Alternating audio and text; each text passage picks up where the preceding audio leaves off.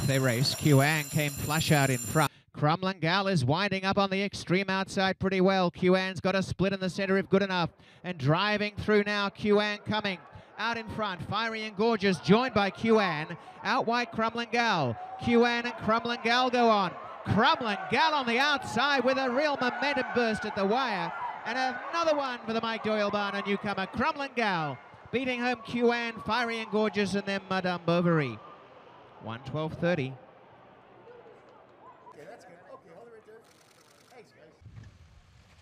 And they're off, and a very good start. Going for the lead is Blesnia. At their girth, Crumlin Gal. And Crumlin Gal on the outside. Might be the longest shot on the board, but is going the best. Crumlin Gal gradually getting the lead. Maritime Connection in second. And it is Crumlin Gal in front. And David Moran comes away to win with Crumlin Gal by a length and a half. Truly Honor getting up to run second. Thanks, gentlemen. Congratulations. Many more to come. I started looking for a project horse in March of 2020. Maeve's ad came along and I knew right away that I loved her. She had great conformation, a really great brain, and good movement. I bought her sight unseen off of a few videos of her trotting and cantering around under saddle, but I knew she was very green and only had less than 10 rides on her since the track. I decided to bring her to a barn near me where I could ride in an indoor arena while my arena at home was still very frozen and snowy from the cold Canadian winter. Here's her first time trotting around. She'd arrived at the barn maybe 20 minutes ago, and so she was quite wired and excited from her long drive. This was the next day. It was my first ride on her. As you can see, she's very green and consistent in the contact and just constantly changing pace. But honestly, she was very well behaved for a 4-year-old. I was very, very impressed with her. She definitely had some silly moments at the beginning and had some bucks and rears, but I didn't even know if I'd be able to canter her on this day. In the end, we got a short little canter both directions, which I was very, very pleased about.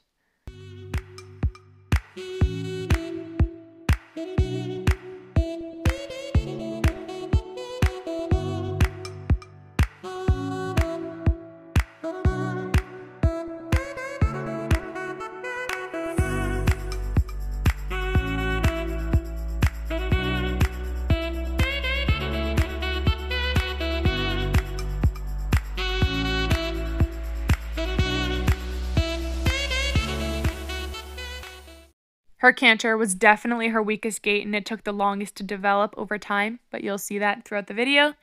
And then here is her about a week later. She's obviously relaxed a lot and was a much more pleasant ride at this point. She had stopped being silly at the beginning of the rides and just really focused during the rides, which was really, really nice to feel. She was also just more relaxed and wasn't really as tense through the body, which was great. We stayed on a circle a lot just to really help with her bending as she could be a bit stiff. And then I would walk and trot over poles. This was great to get her mind moving, and because I knew I wanted to jump her eventually, it was good for her just to be aware of what poles were like under her legs, and she took it all in stride. She was great. This is about a week after that, so we started doing some more shoulder in. Obviously, it's at a very, very green point at this point. Sometimes it got her a bit stressed and she'd get a bit worked up, as you can see in these clips. She's shaking her head and she would do this weird thing where she'd throw up her hoof, but I would just keep asking for it and then praise her really well when she did do what I wanted. I would also just allow her to move forward off my leg after she did what I wanted, so we continuously had forward movement as opposed to getting sticky feet like some babies can get. I also continued to incorporate poles so that she could feel more confident and have something to do. But if she would ever get a bit forward after poles, I would always stop her and back her up, and this made sure that she knew that poles were not something that should get her very excited or hot, and they're just a relaxing thing.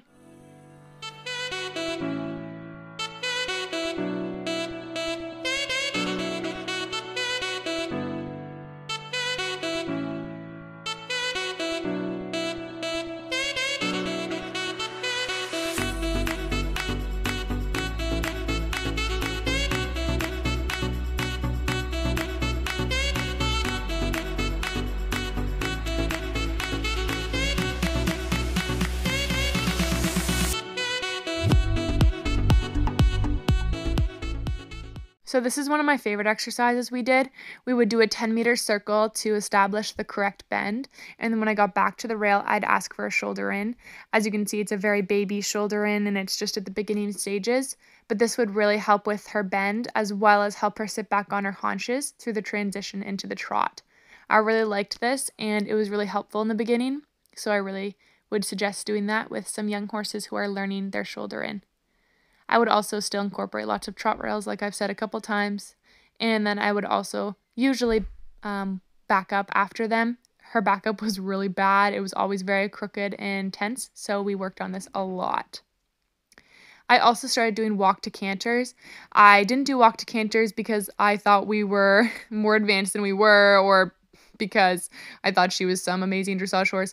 I did it because they really help with a horse who struggles in the transition sometimes to help figure out their feet, as well as you can do the shoulder in to canter, which really helps with a horse who struggles with their lead. Of course, I wouldn't suggest this for all horses. It was just something that worked well for Maeve. And as you can see, her canter has improved a little tiny bit, but really it's still quite tense, and she really struggles with dropping in her inside shoulder. She's pretty much running with her body sideways, and she has absolutely no bend through her body, especially her rib cage. So it was just a very difficult canter to ride. You can kind of see me struggling a bit. It was really, really awkward, hard to sit, hard to control. And then she was also kind of learning how to relax in the trot and stretch down. This was also just kind of hard for her, as it is for most horses to learn, because they really have to learn how to engage their body first. But here you can see her offering a little bit of stretch and relaxation, which was really nice to feel. And then here's her having a fun play in the indoor arena after a groundwork session. Another important thing to note is just that I did do a lot of groundwork in between this. I just didn't film any of it, unfortunately. I wasn't really thinking. So yeah, here's her awesome trot. She's got really cool movement when she tries.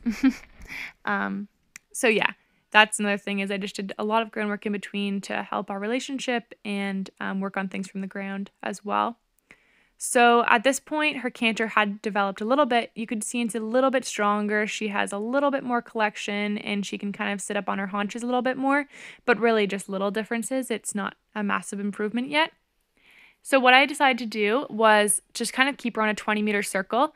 And what I realized is she really just didn't have very good awareness of her body at the canter. So I just kind of wanted her to learn how to hold the canter herself and balance herself, as opposed to me always micromanaging her.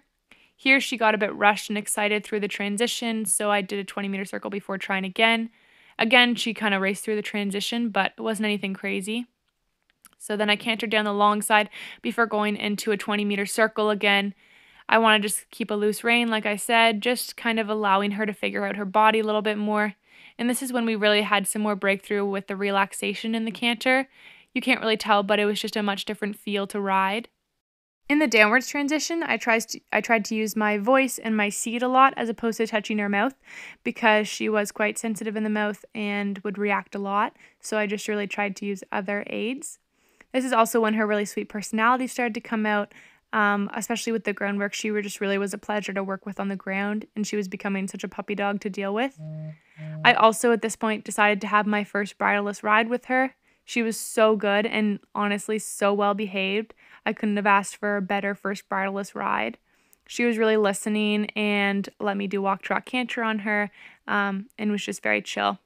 You can also see in the middle of the arena I have some raised trot poles set up. That was another thing I did a lot. I did a lot of raised trot poles to help her develop some top line under saddle and just really learn how to engage her body. And then also you'll see that I did a lot of leg yielding on just like at a standstill. So I did a lot of turn on the forehand. And I was really happy with her doing it bridleless today, because this was something she really found very, very difficult at first, but we were at the point where we could do it bridleless. So even though my arenas weren't quite ready to be ridden in yet, because of COVID-19, I had to bring my horses home. I was very grateful that I was actually able to have somewhere to bring my horses, because I know most people just had to completely stop riding when COVID hit. So I'm very grateful that I was able to do with this. As you can see, they loved the miniature. They were very excited to be in here. I also started doing a lot more trail riding with Maeve. This was really good for her to be able to figure out her feet, as well as I discovered her insane love for water. She literally loves splashing in water so much. But it was so good for her confidence and just learning about where to put her hooves and little things like that. At this point, I also entered my first online dressage show. This was such a good learning experience for both of us. I'm fairly new to showing dressage, so it was great for me to learn from a professional coach about what I could do differently to better prepare Maeve and I for the real world of showing, which at this point I still thought was a possibility, but I quickly discovered with COVID there was going to be no show season. So as you can see, she's still really quite tense. I hadn't really started asking for contact yet, so she just was occasionally coming into it, but not necessarily on purpose. And I also decided to ride her bareback for the first time. So this was her very first time bareback, obviously, and she was really good. She was not particularly impressed with it. As you can see, her canter is improving and she's stretching a little bit more at the canter, which was very, very nice to feel. It was great for her to start to learn some confidence in her canter and just be able to hold herself in a way more balanced position. Of course, she still was very unbalanced and it was very hard to ride, but it was improving more and more every day. So that was really good to feel. So obviously there was a lot of improvement, and I also did a lot of silly things like slide off her backwards and stuff and just kind of test her personality, which she obviously had a very, very good one. And then here's her improvement under saddle, so still doing some walk to canters as well as trot to canter transitions. You can see she's starting to relax a bit more. Again, just inside leg, some outside rein, but really mostly just letting her have her head and figure out her body. And staying on this 20-meter circle. So you can see she can hold the stretch for a couple strides now. So when she would give me a couple really good strides, I would ask for her to come back into the trot, mostly using my seat. Here she gets the wrong lead, so I just bring her back softly before asking for the correct lead. And then when she gets the correct lead, I give her a big reward. Again, just kind of sitting back, letting her figure out her body. I feel like this is really important, just not to really micromanage every stride of your horse, but let them gain muscle and figure themselves out themselves. This is something that Maeve really taught me, especially with her canter, because it was particularly unbalanced. She also just continued to prove how amazing her personality was. She just loves snuggles and she loves being groomed, which is really great. Here's a kind of random angle just showing you how well her stretching had come along. She could hold it for laps at a time at this point. And the winter woolies were finally starting to come out, which was amazing. This was my first time jumping her. I have a full video on this, so go check that out if you want to see more from this time, where I talk more about jumping a young horse. It wasn't very eventful. She was very good, very brave. At first, she did not understand that I was not just asking her for a raised trot pole. As you can see here, she just doesn't really understand what's happening. But then after a couple times, I cantered her over the cross rail and she finally gave it a bit more of a jump, which was great because that was exactly what I wanted. And then here's just kind of her development throughout the ride. So there's her trotting in and finally giving an actual really nice jump over that, as well as you can see the improvement in her canter and then her being really confident over that jump. She was a really good girl for this day. I was very proud of her. I also free jumped her just once, just to kind of see what her jump was like. And right away I could see she had a bit of a flat jump, so that was something I really targeted when I started jumping with her. Here's her failing over some walking poles. I did lots of walking poles with her throughout her training. I think they're very, very helpful in developing a horse. Here's her figuring it out a bit more and not tripping over them. This is a dressage ride where I started to feel a very big difference with her. I started doing a new thing where when she would kind of get tense or pull against my hands, I would just stop her and back her up immediately. And I started to notice a really big difference. She really started to understand what I was asking for. And when I would put the rein on, she started to kind of sit up more on her haunches as opposed to fall into my hands. So you can see a really big difference of her going around. She's willing to stretch properly now and sit back as opposed to just kind of running forward and down. So it was really, really good to feel at this point. Her canter also improved a lot. Her transitions were still iffy, but in the canter she was much more relaxed, just going really smoothly and really nicely. I also had bought a new dressage saddle at this point because mine was just a Wintex, so it wasn't really supporting me the way I wanted it to. And this saddle made a really big difference. I also did canter to halts, and this was really, really good for her downwards transitions, because she started to learn how to sit back and really use her bum in the downwards transitions.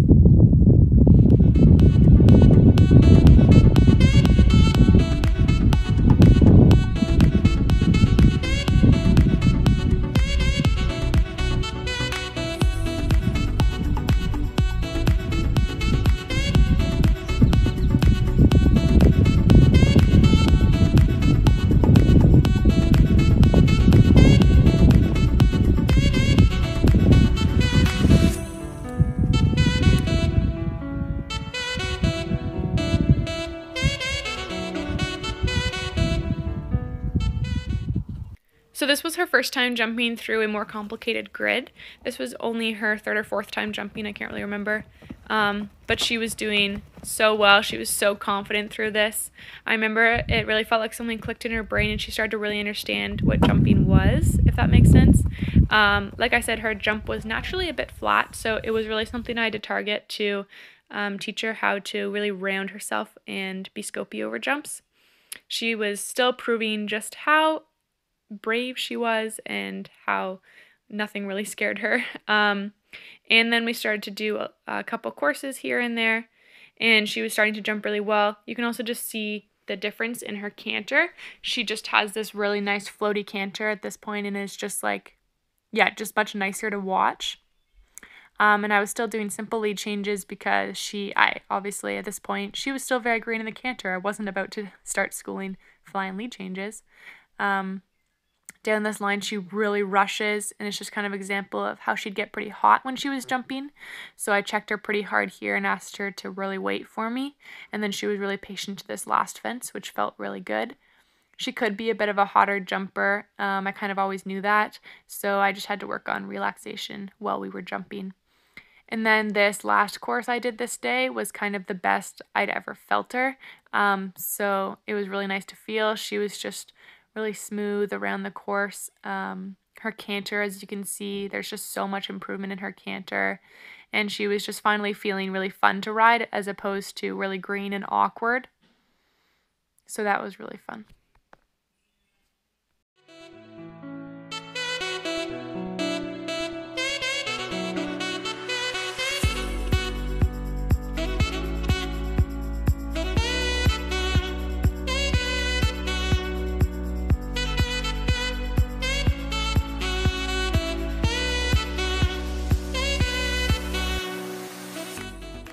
This was my first time jumping bridleless with her, so she was just showing how much she loves to stretch. She really started to figure out how comfortable it is to use her body properly. And then this was my very first time ever going over a fence bridleless. She's still very wiggly, but she was super easy, super quiet and calm. We had a couple silly moments, but overall I was just very, very proud of her.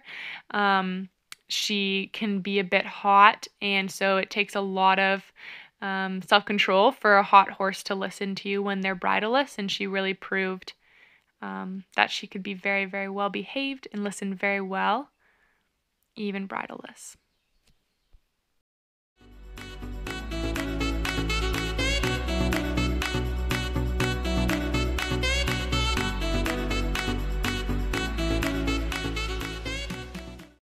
This is our second ever dressage test or online horse show.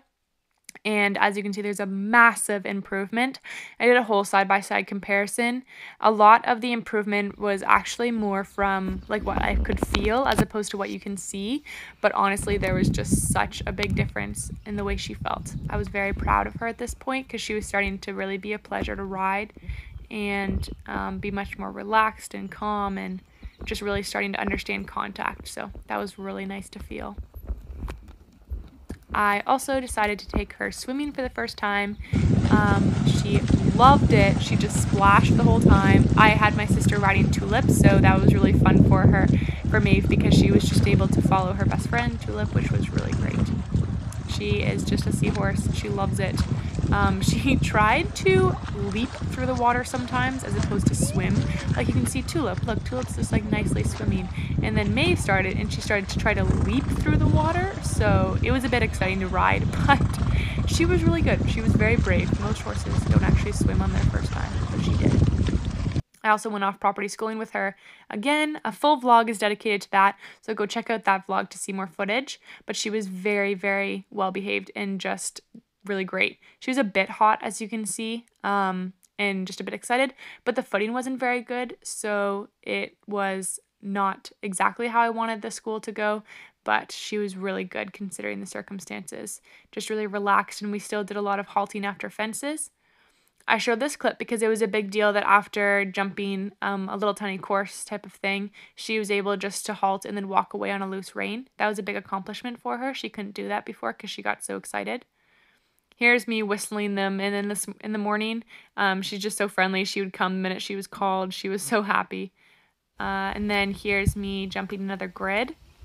This one is, again, really trying to target her shape over fences. She would get a bit wiggly sometimes going into grids, but I could really feel her form improving over fences, and it was starting to feel so much nicer to jump.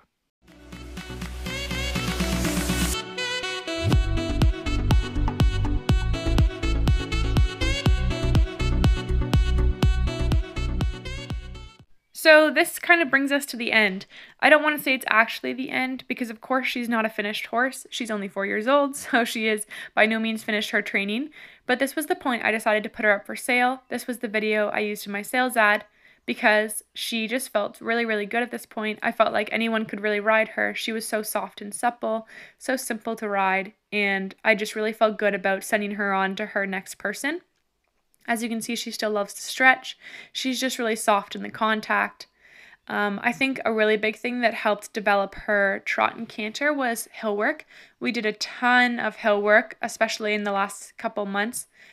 We spent a lot of time just walking and trotting up hills to really help her build hind end muscles. As you can see, her transitions have really improved. And then at the canter, she's just really collected. She's really up off her forehand. She's engaging her hind end properly. She's has a correct inside bend, and she's just really soft in the contact. Of course, there's so much more, but that's just the simple part. And then she started to have a lead change. It's not correct, and it's not finished, but I just kind of threw it in this video just to show the starts of a lead change for her. She doesn't really have any obvious weaknesses either direction anymore either. She can still get a little bit excited during the downwards transitions, but overall she's just such a pleasure to ride. I honestly love riding this mare.